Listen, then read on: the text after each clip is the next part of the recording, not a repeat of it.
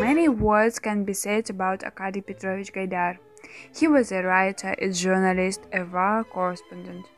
He was a classic of children's literature known mainly for stories about sincere friendship and military time.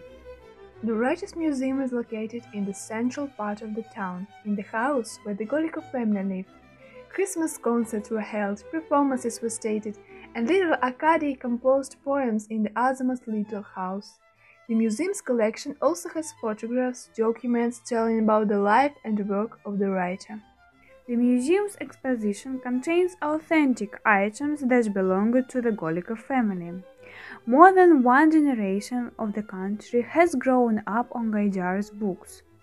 Gaidar's stories are aimed at fostering patriotism, respect for the older generation, and the formation of the worthy citizen of Russia.